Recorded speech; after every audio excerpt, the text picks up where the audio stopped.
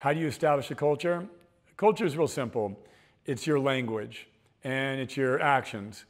And so if you look at the language and you look at the actions, you want to reinforce the positive actions and you want to shine a light on the negative actions in such a way that people take corrective measures. As a cultural leader, you're looking for evidence of when people are in alignment with your values, and you want to recognize that. And you're looking for evidence for when people aren't in alignment with your values, and you want to reprimand that. You want to reprimand it in such a way that they take corrective action and they make the adjustments necessary so they don't repeat the bad behavior. Culture is behavior.